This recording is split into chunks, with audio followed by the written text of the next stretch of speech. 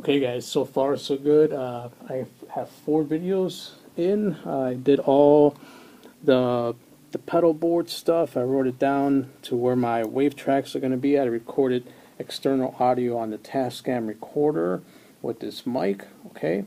And then I filmed the amp with the way it sounds with all the pedals, okay? I just finished doing that. There's my little video light, and there's my recorder.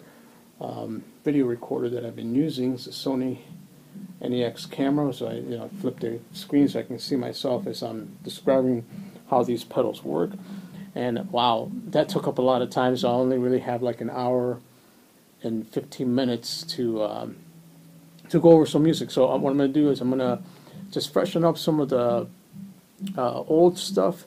We'll see how far I get. I don't think I'll be able to record anything today because I wanted to sound halfway decent before I start doing anything to demonstrate to you where I'm at. So this is just at the very beginning. It's the first day, so I wanted to get the gear review stuff in, even though the dime cab isn't the best. But by myself in this room and just at a lower volume, it actually doesn't sound too bad. It sounds pretty good.